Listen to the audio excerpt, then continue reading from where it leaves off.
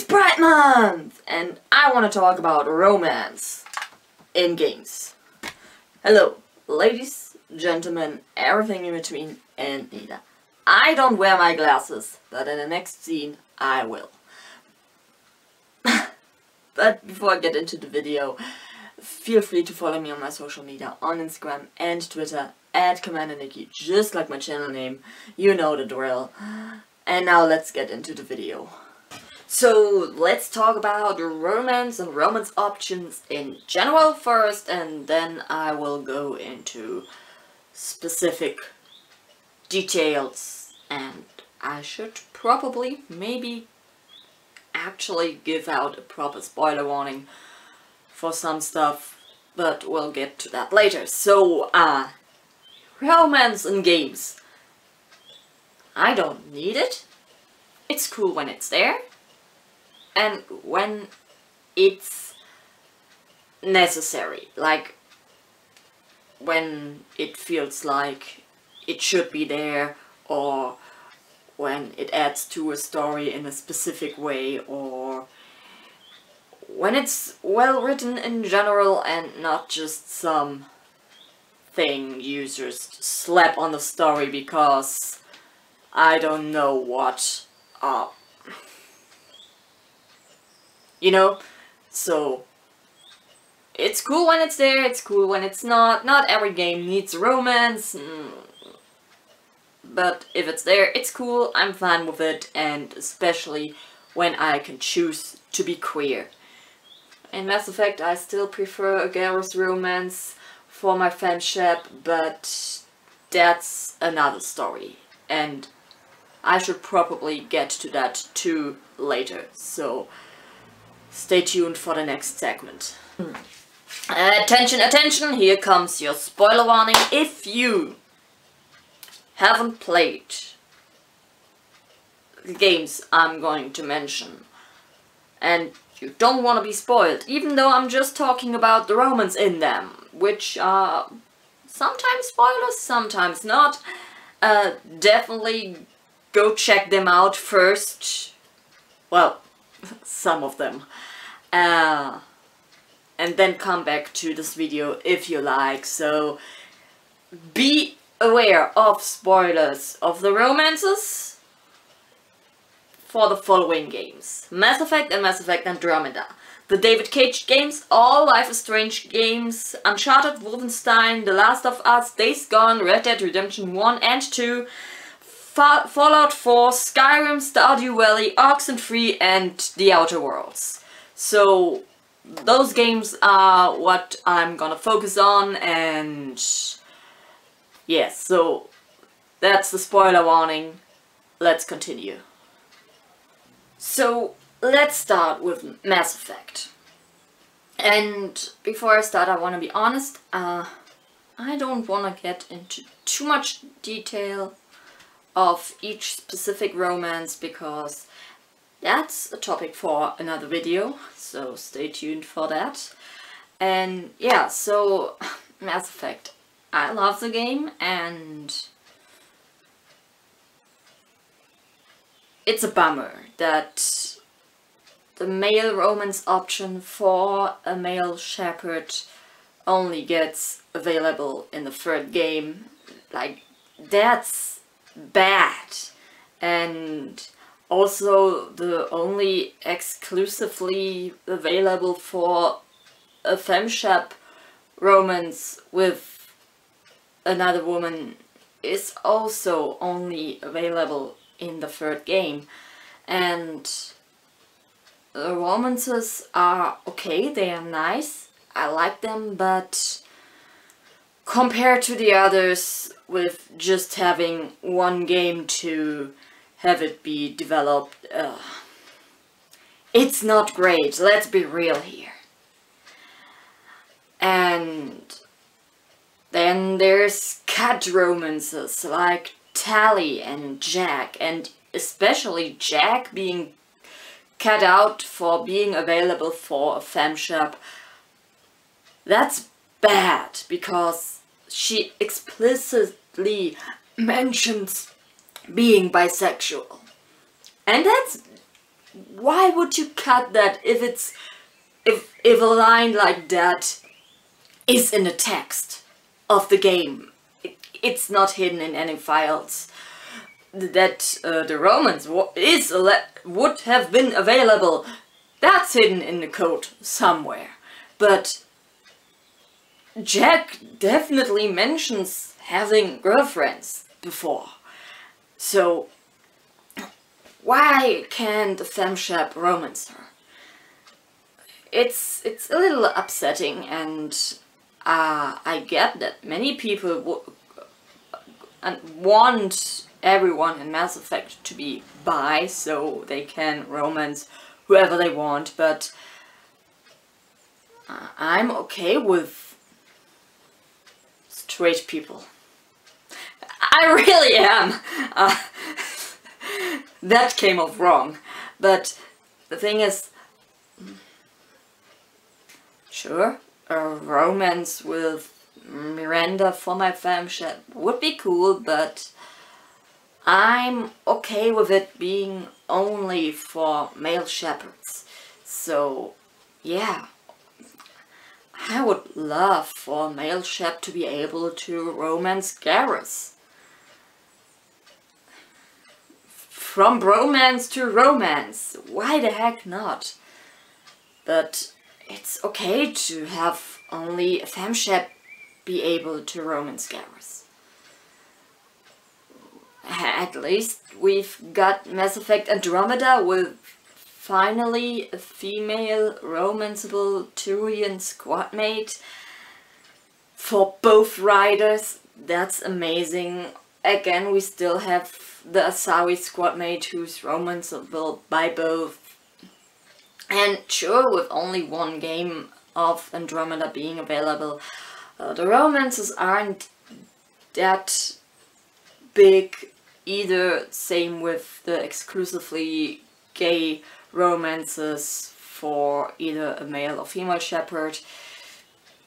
They are not so great. They're okay, but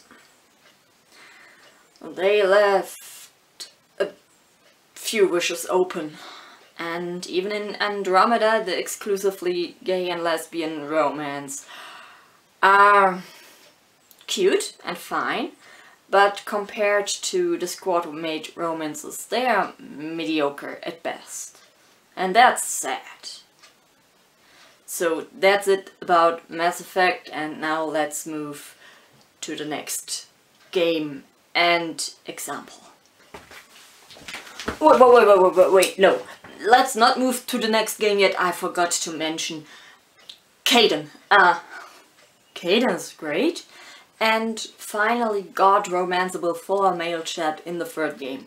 I'm tiny bit upset Ashley didn't get the same treatment, but who needs a space racist as a girlfriend? Let's be real here. I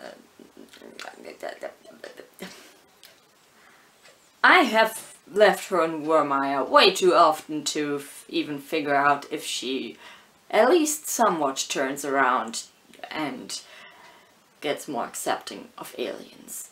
I should look that up or try in another playthrough. And yeah, that's cool.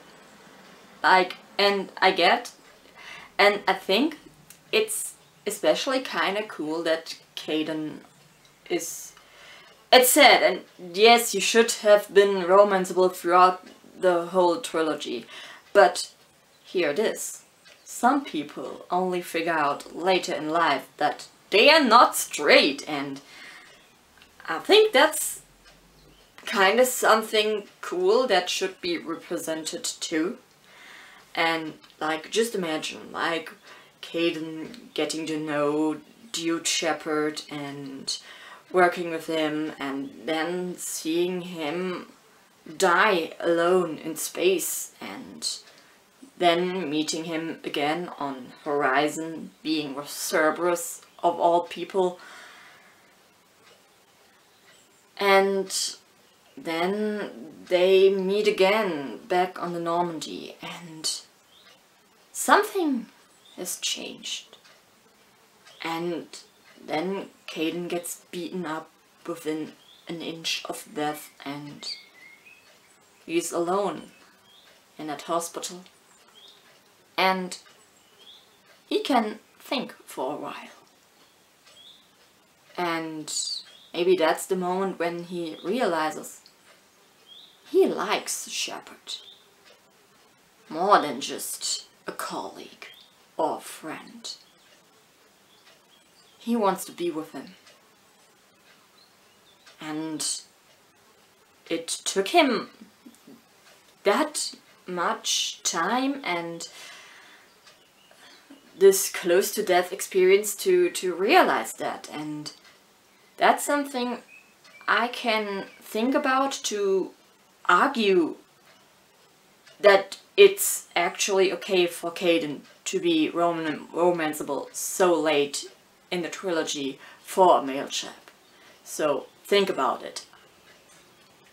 I've thought about it and I think it's cool, so now let's move to the next topic. Let's talk about Life is Strange real quick, but not for too long because that again is reserved for a special video. So Life is Strange gives you the option in 2 of the 3 so far, 4, but we are not counting Captain Spirit for this one. And Life is Strange gives you in 2 of the 3 out games the option to choose between 2 characters to romance, a guy and a girl. And I want to be honest, the romances with the guy always kinda suck. And that's not okay. And the romances with the girls are, they feel more developed. And in Before the Storm you only have the option to either romance the girl or not romance the girl. But it's clear that the romance should be the given path considering the events of Life is Strange in itself. And yeah, so that's it for Life is Strange. I know I should keep it longer, but I wanna move to the next game and keep my whole thoughts on the romances in Life is Strange, and especially the stuff about the men in Life is Strange. Yes, I just dropped what kind of video I want to do soon. So stay tuned for that. Now there's no way around it, except if I cut this part out. And yes, so let's move on to the next game. So David Cage does not make games for fags. That's a quote, and I feel gross for saying the F slur. And the romances in those games aren't great either. And even though the games have many flaws and the person who's behind it is a douchebag, I still want to think about them and talk about them, and I appreciate the games, even though they have problems. And I just like choice-based games, and the David Cage games, if you look past the flaws, are pretty great ones. So let's get started with Heavy Rain. The romance is weird, and sure, people need comfort, but no, just fucking no. Like, make jokes about the bad and kissing animation that just moves, that just looks like fish trying to get to live on land. Look past that. Just look at the situation in itself. The guy is looking for his son who's about to drown, and he hooks up with that lady. Sorry for that sound. I'm not gonna talk about this again. Beyond Two Souls? was pretty okay-ish. I mean, it's got several endings and let's be real, the romances with the guys aren't that great. There isn't any romance with women either, because again, David Cage doesn't make games for people like me. Oh, and let's talk about Detroit Become Human, the latest masterpiece. The only queer characters are two lesbian sex robots.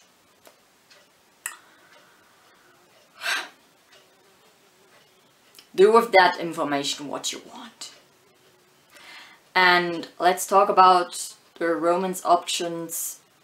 It's just one. For Marcus, the probably main protagonist of the three. I don't like that you can't romance Simon. They have a great dynamic, especially if you pick the peaceful route of the android liberation. That was definitely a wrong word to use.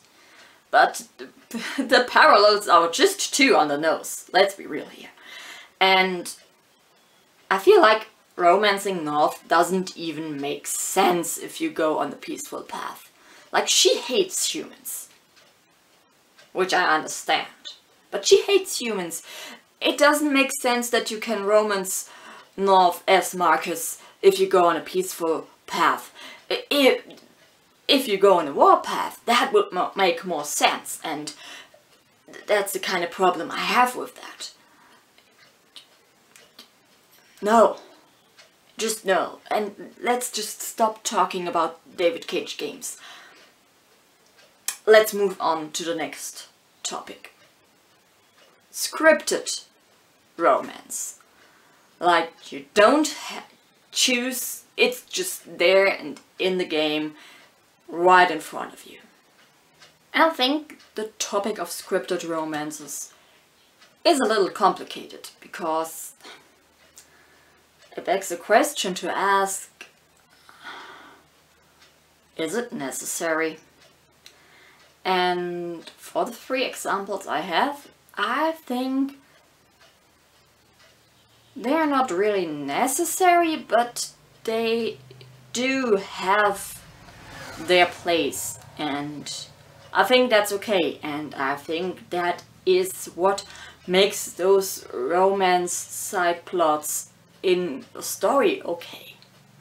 So first of all, we have Uncharted and the romance between Nathan Drake and Eleanor Fisher. And it slowly develops over all 4 games until they're finally married and even have a kid together. And I think that's beautiful, and especially with Eleanor not being a damsel in distress or just arm candy or the trope of the sexy lamp. It's great.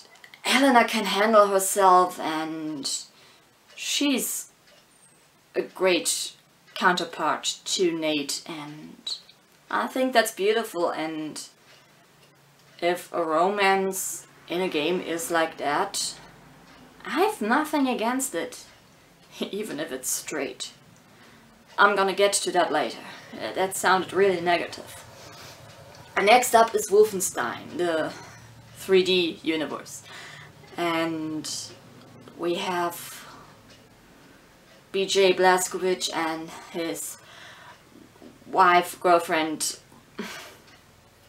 And she, in the beginning of the second game, was it the second game or the first? I think it was the first. The second. Oh my god, I need to replay the games. But she nurses him while he is wheelchair bound and stuff. And then over the story they fall in love, and I think it's kind of beautiful. And I think besides wanting to get his homeland back from the bad guys, I'm not gonna say that one word, I'm not sure how YouTube likes it. I mean, I don't monetize my videos, but let's just not say that certain word. You know, the bad guys in Wolfenstein. And sure, he wants to take his homeland back, but having that woman at his side definitely helps him knowing what he's fighting for. And I think that's amazing, and that romance too has its part in the story of the games, and that's okay. And now let's talk about The Last of Us. Queer representation in a AAA title. The main character. And the best part is, Ellie's queerness has nothing to do with the game. Nothing. Sure, she's got a girlfriend in the second game, and that's amazing. They kiss, that's amazing. They live together on a farm. Well, for some time at least. But it's great, and the game is not about her queerness. Her queerness is just a part of the game that you can't deny. And that's great, and I think we need more stuff like this. And yes, some people were screaming like, oh my god, why does everything has to be queer? And to which I say, hey, not everything has to be straight either. And yet here we are. 2 of my 3 examples of scripted romances in games are straight. And so are many other romances in games, movies, shows. Sure, it's getting better, but what do we get? 1 character per 5 shows that maybe gets a romance, and maybe, if you're lucky, is good representation. And it's sad that there should be more representation. So much so that it isn't even called representation anymore. That it's just there. Like I am here. Like many other people just exist, and having a show or game or a movie not have any queer characters in it. Clearly visible. Sure, I mean, besides, most of the time I dress pretty queerly. Hold on a second.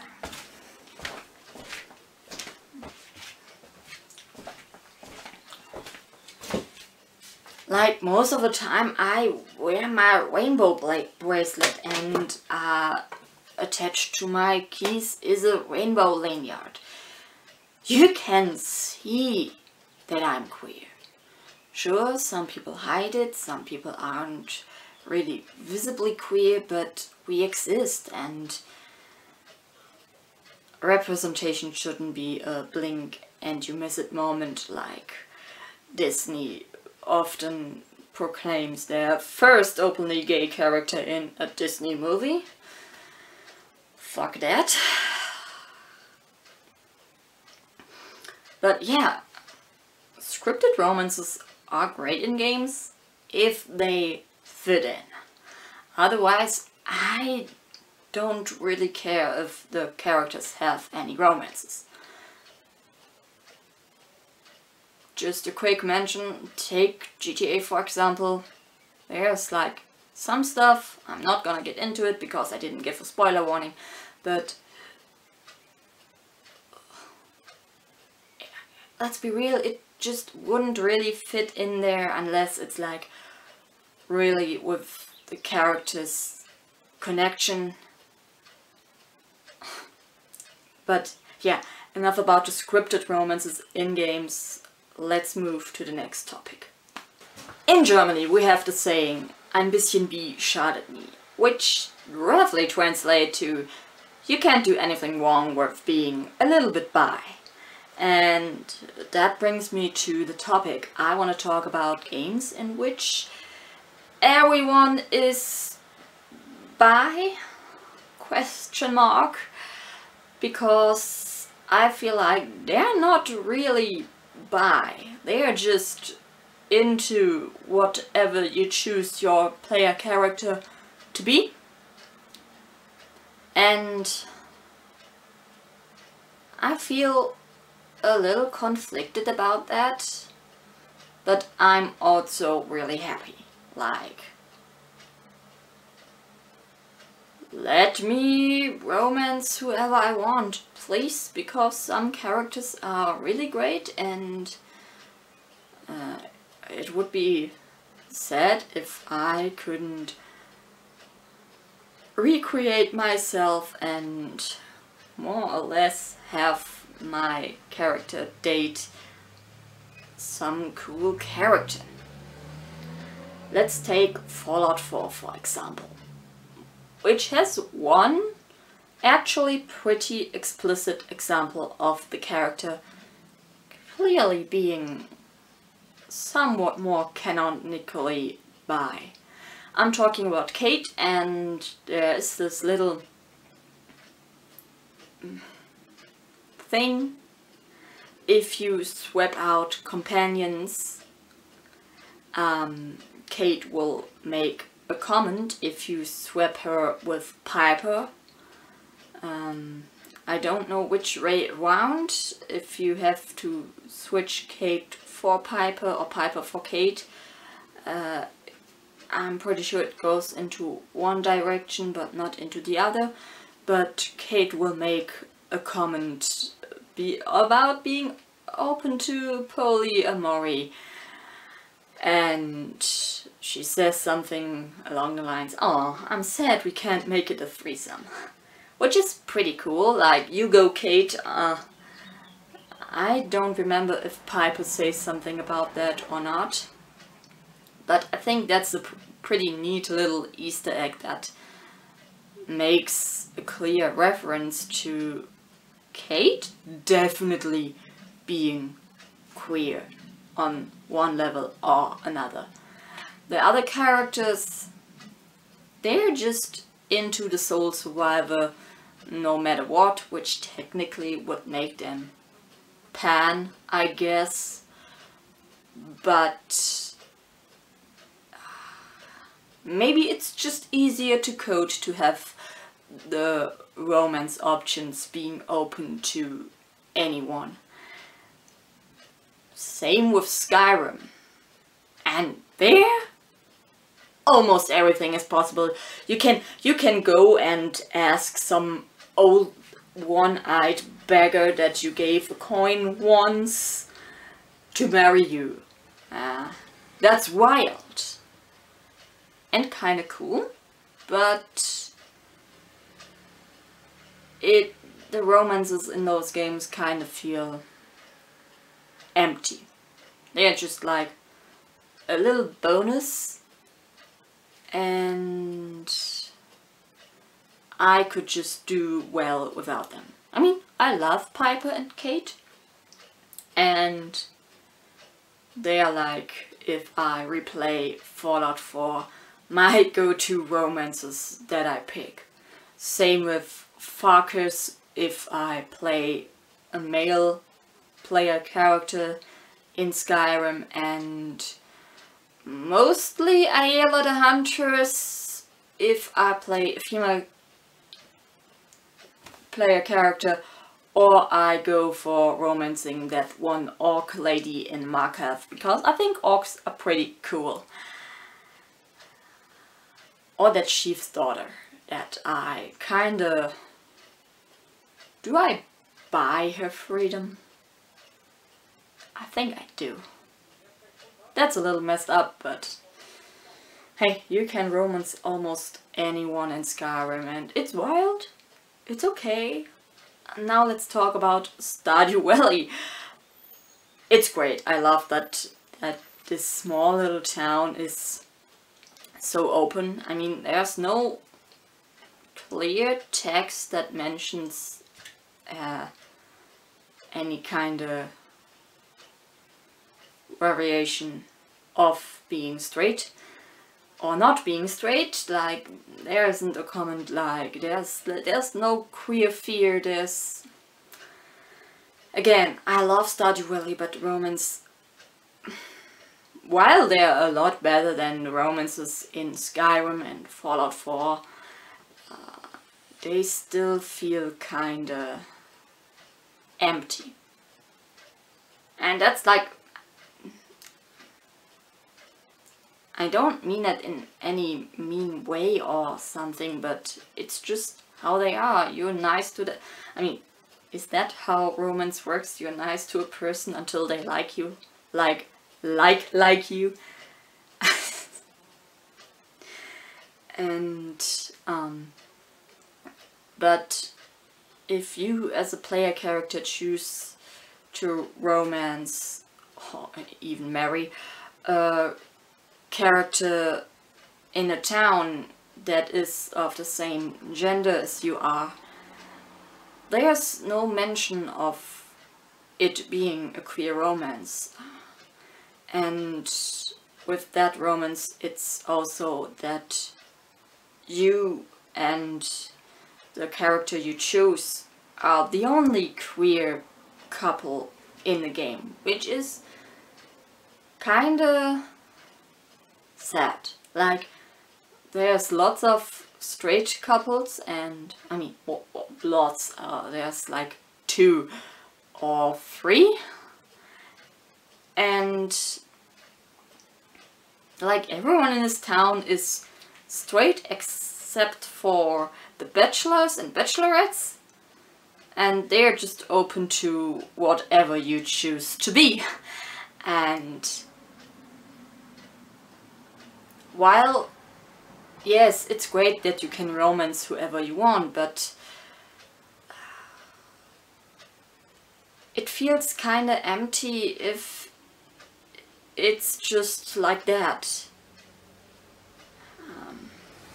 It's hard to explain. I hope you understand, and now let's get over the awkwardness and move on to the next topic. Then you have games like Oxenfree, where you actually don't have a romance at all, but you're kinda sort of a wingman. And in Oxenfree, for example, you have the option to talk to Nona and Ren, and depending on what dialogue options you choose, they will either end up together or they won't. And I think that's pretty excuse me. And I think that's pretty neat and really cool, and something I haven't really seen in games before that. Another great example of being a wingman and having no romance is the Outer Worlds, and you as the captain of the Unreliable, you don't have any romance. But you help your crewmate Parvati to get with some cute mechanic of another ship, and I think that's pretty neat. Also, Parvati is great ace representation, at least from what I've heard, and that's pretty neat. And you have all those kind of missions with her to help her get on a date and prepare for having a date with this mechanic whose name I'm blanking on right now. I should have prepared more, but it's really cool and actually something I would like to see more of. So being a wingman instead of having your own romance in a game, That's neat, that's cool. Good stuff. Sometimes there's romance you don't even notice, because it's really in the background of the game, and especially with Red Dead Redemption 1 and Days Gone, it's kinda amazing how the romance kind of drives the plot, but it's so much in the background that you almost forget about it.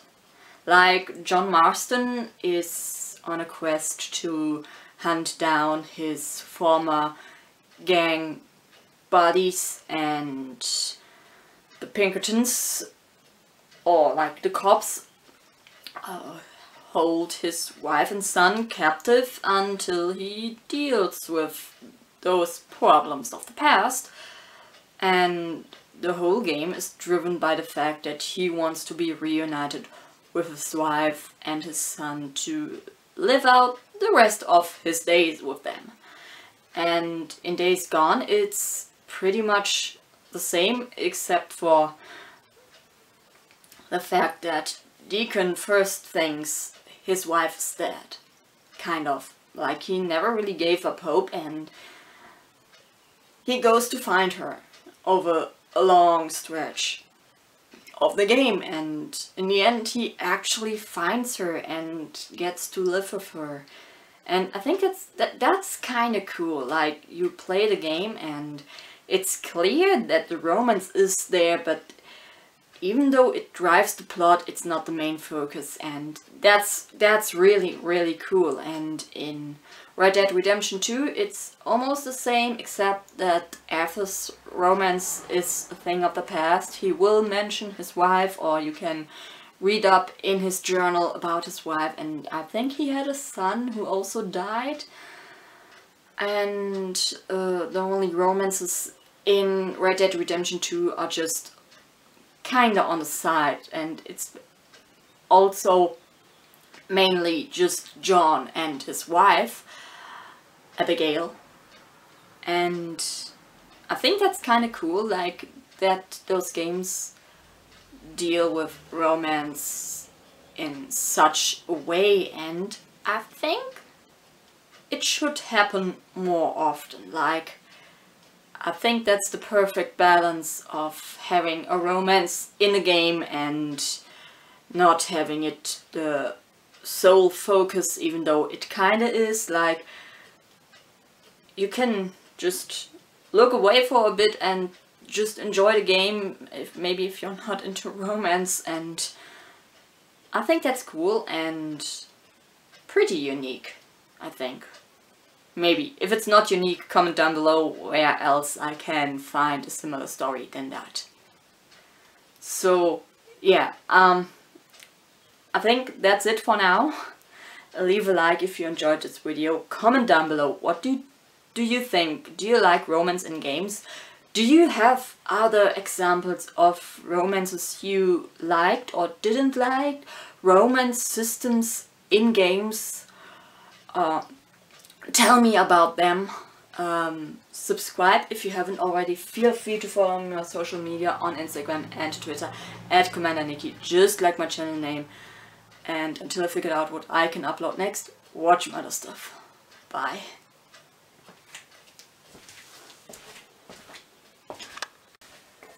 And don't forget how pride started.